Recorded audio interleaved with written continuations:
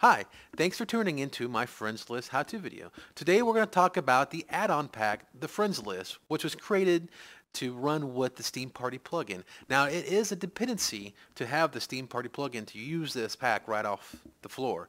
Sure, you can probably switch it around and use other functions, but it is made for Steam Party plugin for now. Anyways, let's get started. So what I want to do is go ahead and I have the example project for the Steam Party plugin loaded. And what I want to do is go ahead and add the friends list pack to the content folder from the launcher. So now the friends list pack is installed. The quick couple setups you need to do is go ahead and open it up. And we see blueprints. And underneath there, the main things we want to look at is the theme manager, the C friends list component, and then also the example player controller and example game mode. Now for the Steam Party plugin, we already have a player controller. So what we'll do is open this up and we can see the example code that we need to copy into the Steam Party player controller. Now I've componentized this along with all my other future packs to make it super simple to install to existing setups. So we'll go ahead and go to the Steam Party blueprint, the PC example, and now what we want to do is go ahead and add a new component. Click on that and type in friend and add this friends list component. Now we have a friends list component.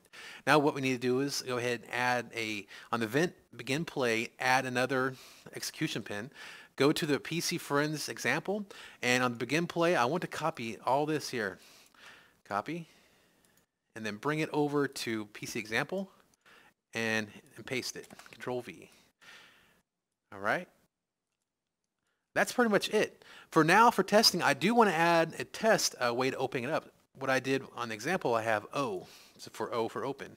Control copy, and go ahead and paste that here. Hit compile, save, and that's it.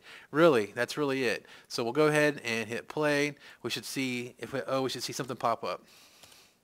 Yep, we see the friends list pop up. Right now, since inside the editor, the Steam API doesn't work, so we have to get outside the editor, and we want to make sure that it gets populated correctly. So we'll go ahead and stop this, go ahead and exit the game, and what we want to do is hit launch game.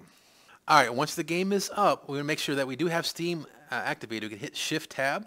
You can see that Steam is running in the background with your game, so everything's working on the Steam side. So we'll go ahead and hit O. And what we'll see is we do populate automatically. So we have what party invites we have, friends online, we can close that out, friends away, friends offline. And we can open those up. And everything seems to be populating correctly. We go ahead and invite the party, join the party, but that's not integrated. That'll be the next part 2 of this video.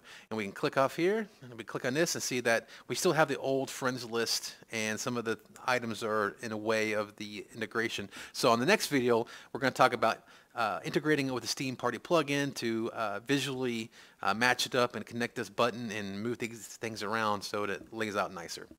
So thanks again for watching. If you have any comments on anything showed in this video, please comment below and I'll get to them as soon as I can. Thanks again for watching. Bye.